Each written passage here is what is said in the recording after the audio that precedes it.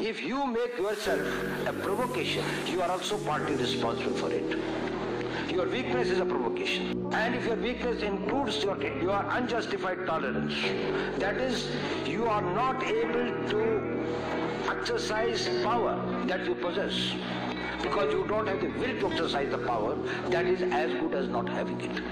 Because power is not as good as you have it, but as much as you can exercise it. It is just like money.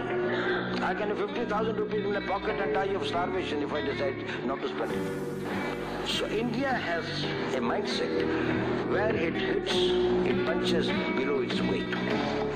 We have to punch not above our weight. We have to punch not below our weight. We have to increase our weight and punch proportionally.